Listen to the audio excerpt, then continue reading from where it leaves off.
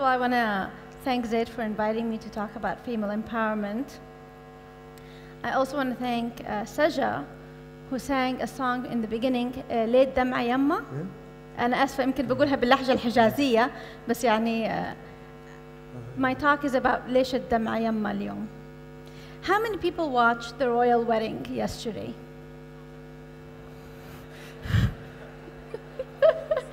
I swore I wouldn't watch it, and then I see one Facebook status saying that the dress is gorgeous.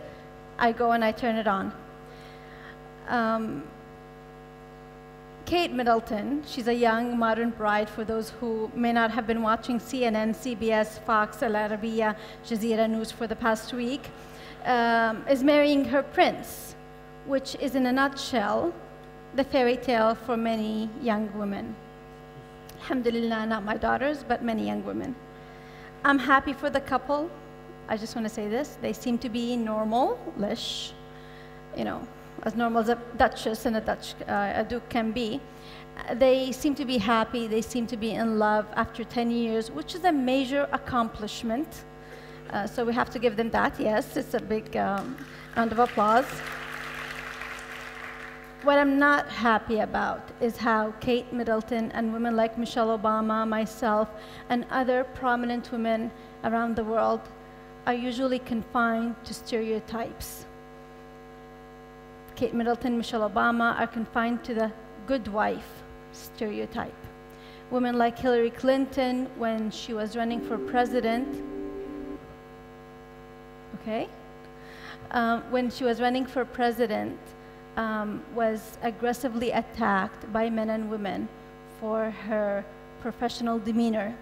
And only the statistics started to go up for her, the polls started to go up for her when she cried.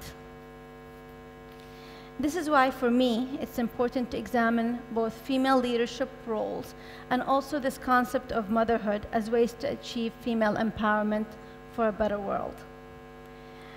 You can tell from the introduction, I'm on TV. Everybody knows that I'm on TV. And I wear many hats other than that. At a recent educational event, and I'm sure many of you have done this in schools or other company team leadership initiatives and those kind of workshops, they ask you to use words or to have words that others describe you. How do people see you?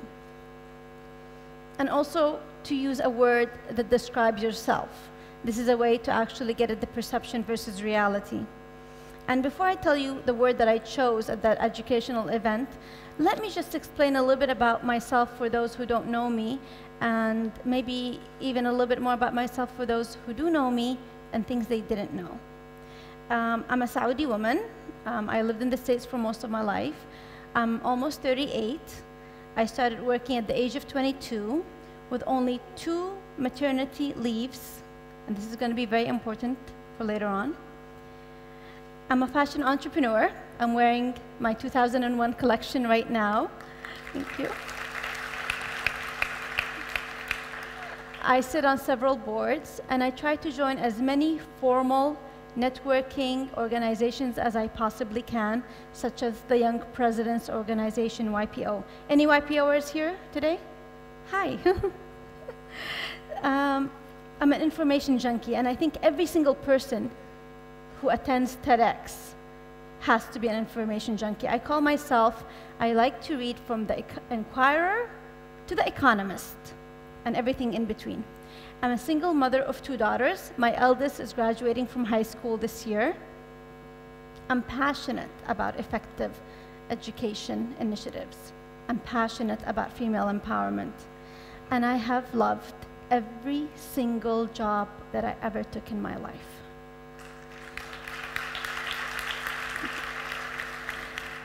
So now you know a little bit about me. Back to the question is, what are the traits that people see me? I happen to have a Facebook fan page. So anybody here from the members of my fan page? Hi, thank you for coming and supporting me. I really appreciate it. So it was easy for me to go and actually during the event, very quickly, look at some of the words that people have used to describe me.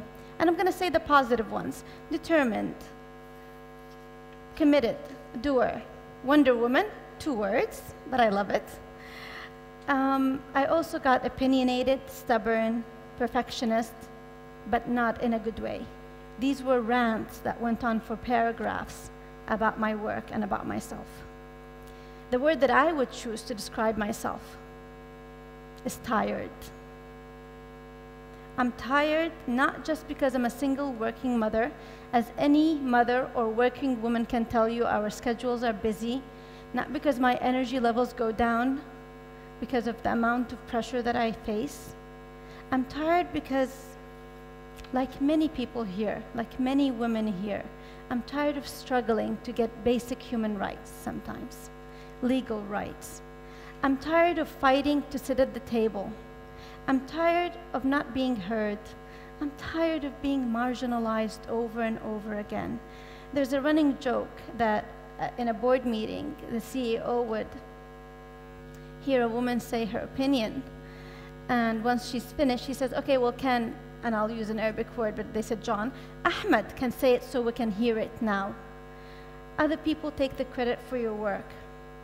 I'm tired that I cannot be accepted for who I am, that my personality has to fit a stereotype: good wife, crying woman, passionate woman, caregiver. I'm tired of seeing women unable to work, learn, or be economically independent just because of their gender. I'm tired of having women paid 5 times less in my part of the world than their male counterparts.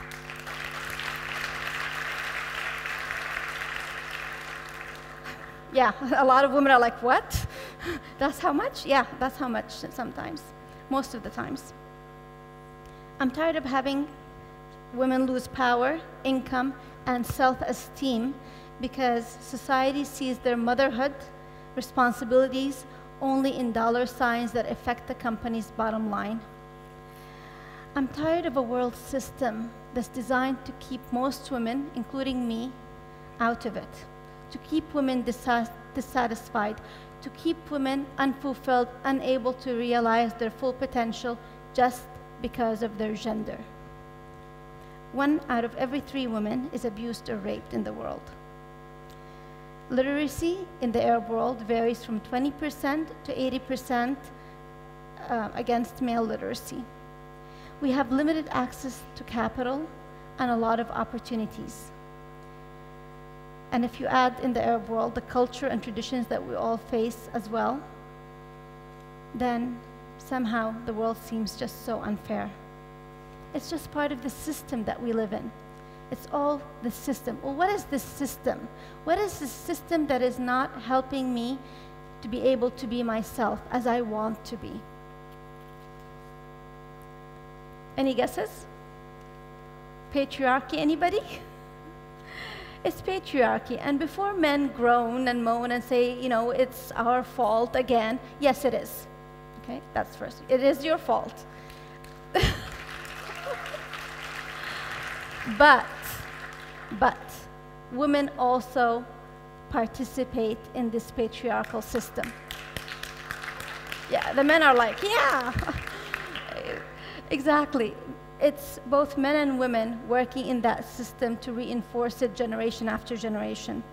So how do I define patriarchy? There are many ways of defining patriarchy.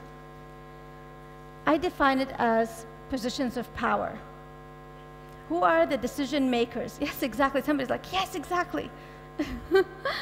Decision makers. Who are the decision makers in the legal framework that we live in economics, education, in the house? Who makes the big decisions? Who makes the money decisions? Who signs the checks? Sounds familiar?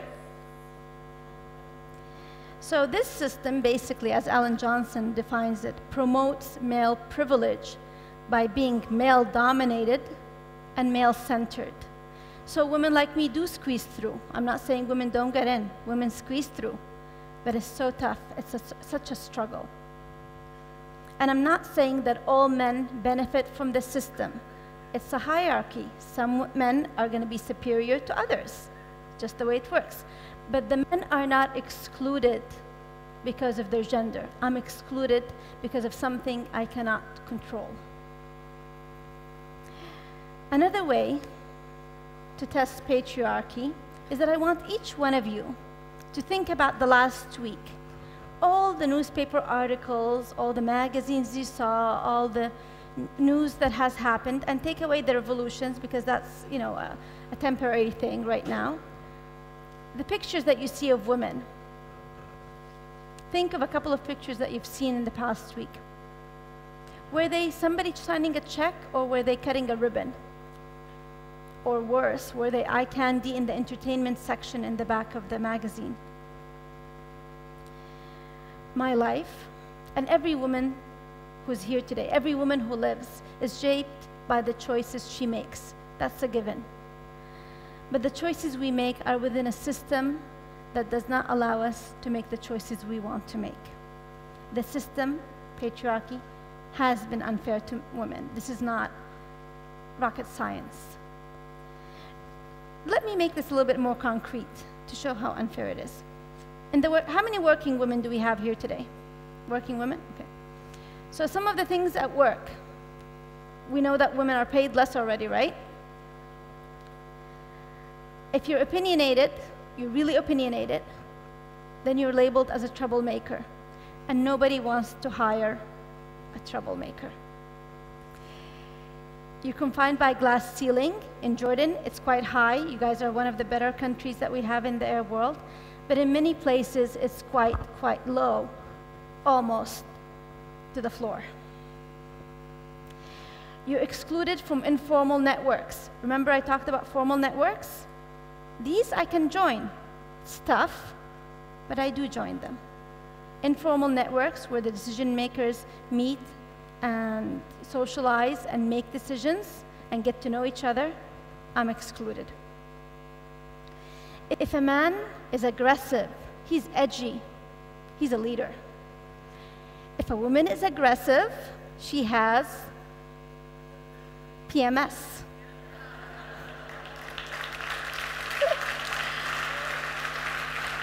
Yeah. I see a lot of women have had that one thrown at them. And if you have kids, or you want to have kids, or you're thinking about having kids, you can kiss your next promotion goodbye the minute you say life-work balance. And let's not even talk about a gross injustice. Men can get away with the same wardrobe, and nobody ever notices. That alone, just changing a tie. Now, if you go into dry cleaning expenses, dry cleaning a female cotton work shirt costs more than a male cotton work shirt. So these are some of the little things, our daily lives, that make women upset. Some might even say angry, not as an angry bird, angry women. So this is my first point about empowerment. It's important to have role models in the decision-making positions. It's very important to be able to know that a woman can do the job. We have to break those mental barriers down. It is no longer acceptable to think that a woman is less than a man in any capacity. And we've done a good job in the Arab world. Jordan is, again, a very good example of this. We have women in ministerial positions. We have women in high-powered positions in many, usually NGOs, not companies, but we do have some of them. The problem is that those role models are just that. They're the exceptions to the rule. There's a very small space for maneuvering for women leaders. Some women push through it. Some women, their families or their names push them to it. And some women are mentored into it, which has happened to me. And we get so happy about these women reaching there. I got so happy to be a UNDP Good Ambassador a few years ago, of reaching the position that I got. And I forget that it's a very small space. It's a very small space. Having a few women in powerful positions creates this illusion of equality, but it's just an illusion. The system has to change so that we can actually push more women in to become powerful naturally. For me, the solution for this is to have quotas. Quotas, study after study has shown, they work. Countries like Sweden, Iceland use them, and we can see the changes in society because of those. If we leave government and corporate world alone, surprise, surprise, they're not going to put women in decision-making powerful positions. But if we force them, we regulate them, we punish them, then they actually do. And you see the difference. It has been shown that corporations run better when there's more women on the board, for example. My second point is a little bit more controversial, and it's about the professionalization and monetization of motherhood. Everybody is familiar now with the idea of some women who can't, unfortunately, have children, or perhaps don't want to have children, or don't want to ruin their figures, renting somebody else to do it for them, subcontracting the pregnancy in India. That's not what I'm talking about. That does exist, but that's not my point. My point is about, I want to bring women's work, bringing children to the world, as actually, and is actually assigned dollar signs. I want it to be included in the GDP. I want to be having many tax breaks for women who have children. I want, among other measures, other things that would benefit the whole family so that people value motherhood. Whether a mother is working or not, by the way, that's a very important point. It should be in the system that motherhood is recognized and acknowledged as a major productivity wheel and instrument for progress. Motherhood is the one thing that's very unique to my gender. It's the one thing that every single woman almost, there might be a couple of exceptions, pays for every month since she's 12. Yet somehow the whole world tries to show me that it's not that important. Somebody else can do it. Somebody else can raise my kids. Somebody else can have my kids. They devalue and demean some thinking that's very central to me. And of course, I see how motherhood has been used to express, to oppress. Just a minute, I'm feeling there's a little bit of an echo. Is there? Okay, because I'm hearing myself twice. Okay. So for most people, what we're used to is that motherhood is used to oppress us. It's not actually about being a mother. It's the idea of you being able to be a mother, which is almost every woman here. The minute a woman walks in the door in the corporate world, she gets paid less in most countries in the world just because the future ability of having kids. And if she does have young kids while she's working, then the flexible time in most places does not exist. Or if it does exist, it's called the mommy track, basically a dead-end career. And if you want to prove yourself, then you better put your kid in a nursery or have somebody else, maybe even a semi-illiterate immigrant in many places in the world, and in the Arab world, and particularly the nannies that we hire who don't even have elementary school education to take care of our children. These are the women who make it because they're able to live life, working life to the fullest. And if you don't, then you're slowly pushed out. You're not promoted. So most Arab women are punished if they do continue working, or if they stop working, or if they never even have children to begin with. And let's not forget one very important statistic, that single mothers are the poorest segment of society everywhere in the world. So we need to start compensating mothers for their production. I would like mothers, whether they work or not, to start getting value back. This is a system that I want to do.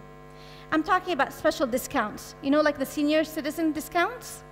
Let's start institutionalizing some mother discounts. Let's get them on airplane tickets, on services that we get, on car loans, on lower interest.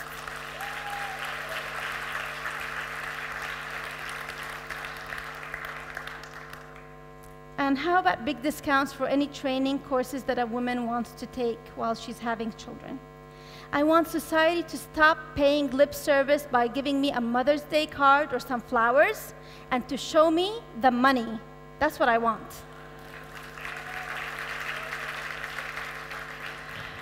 And also, I want to create a system within work where flexible time is the system, not the option. I choose to opt out of flexible time versus it's seen as the mommy track. I would like to provide continuing education and work internships for mothers who choose to leave work for any reason. Basically, to enable mothers to sharpen their skills. And each society has to develop its own system. Some people are not going to like what I say. It's considered weak that I can admit that for the 15 years out of my 75 years of life, I might need some help. A full support system that allows me to do both things, fulfill myself and also have children. Just 15 years. 1 minute? 30 seconds. 15 years out of 45 years till officials, you know, if I work from 20 to 65, it's only 15 years. 15 years that I end up paying for every single year of my life if I'm working. That's just not fair. I do what I do, and I think about the things that I think about because I have 2 daughters who are joining the workforce and who inshallah will be mothers one day. I don't want them to have to do the compromises that I did because I loved working. That's the one thing that's always been constant since I was very young. I've always loved working, and I've been punished for it.